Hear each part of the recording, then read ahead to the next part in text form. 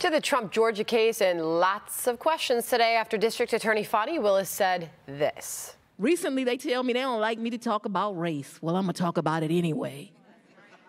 Truth is, it's some challenges that come to being black. DA Willis making that comment despite Judge Scott McAfee's rebuke. Former President Donald Trump and co-defendants already appealing the decision to keep Willis on the case. So where is this heading? Good thing we have our legal eagles, John, you and Katie Cherkasky here. So, John, what say you? I think Fani Willis, unfortunately, is forgetting that this case is not about her. It's not even really about Donald Trump. It's about public faith in the justice system. And when a judge orders a prosecutor not to talk about race, not to throw around racial accusations, and then the DA does it anyway, then she's undermining public faith in the integrity of justice. She's actually demonstrating the kind of disregard for the courts that she was when she was testifying. And the job of the prosecutor ultimately is to make sure that the public has faith in the decisions of the courts and the justice system. And she's undermining that. And that's going to, I think, undermine her ability to carry out this trial. And it's only going to help Donald Trump. Considering everything John just said, Katie, why do you think she said this? I think she's daring the appellate court to disqualify her at this point. As Trump's attorneys pointed out in their appeal, one of the questions for disqualification is whether forensic misconduct is a basis for disqualification and what exactly that entails. And there is argument based on Supreme Court precedent that even injecting the idea of race, especially in a case that has nothing to do with race, is grounds alone for that disqualification. So certainly it will be interesting if the appellate court takes up this case, what they make of that. But I think that alone could even form the basis for a disqualification if the court wants to go there. All right. Now this, former President Donald Trump also pushing the boundaries of his gag order in the hush money case. One ex-judge saying he should be jailed if he violates it. So, John, what's your take on that? First of all, he has First Amendment rights. In fact, I think the judges in New York City have gone way too far with these gag orders, particularly when the person who's subject to them, the defendant, is also running for president. I mean, he's speaking as part of the most important political process that our Constitution and the First Amendment is designed to protect, which is elections and political speech.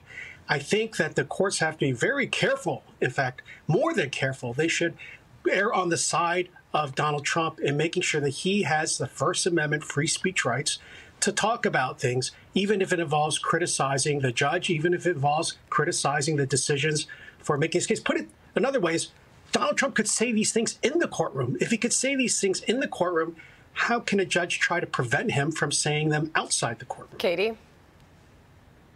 I completely agree. I'm not really sure what the basis is for these gag orders. It's always unlawful for anybody to obstruct justice or tamper with witnesses. And certainly Donald Trump does have a First Amendment right to engage in campaign speech. And even in the D.C. court, when they upheld the gag order, they allowed for him to portray the prosecutions against him as political vendetta. So the line in the sand there does need to err on the side of Donald Trump and on his First Amendment rights. And I certainly don't think that these gag orders have been narrowly tailored enough to meet the standards set by the Supreme Court.